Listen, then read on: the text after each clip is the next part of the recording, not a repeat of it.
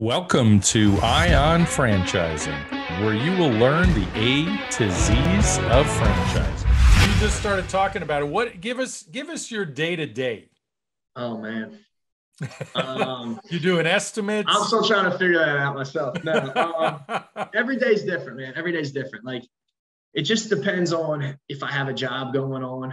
What I try to do is, it's just me right now. So obviously I have my guys who work for me. I have 2 roofing crews. I have a siding crew. I have a couple of repair guys that work for me. But as far as W-2 employees, like salespeople, I don't have anybody yet. So it's just me. So it can get hectic, and like I'm running at all the appointments. Like when we have a job going on, I'm on the job site. I'm talking to the customer. I'm picking up the check.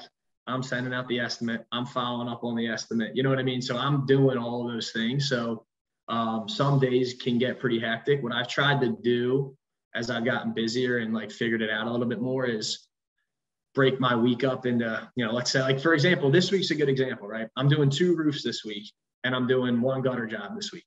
So I had a roof job yesterday and I have one tomorrow.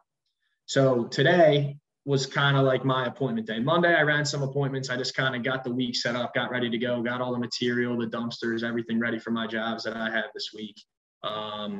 Wednesday, heavy appointment day, because it's tough to run appointments when you have a job going on. I have a job going on, customer has a question, the guys need a box of nails or whatever it is. I need to go handle that. Right.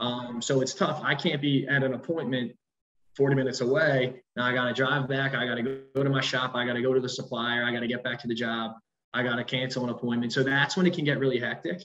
So what I try to do, and look, obviously it never goes as you line it up, but what I try to do is, on the days that I have big jobs going on, I try to limit the amount of other things that I'm doing. I try to run a lot of my appointments on like Wednesdays and Fridays. To kind of free up Tuesday, Thursday for my work days, like actually working on homes and doing whatever we're doing that week. But I mean, yeah, it's, there's always something. I mean, just kind of some days I'm running around crazy with it, but which is good. I mean, that means I'm busy. So I'll never complain about being busy. Thank you very much for listening today. Please like, follow, and subscribe. This is Lance Graulich.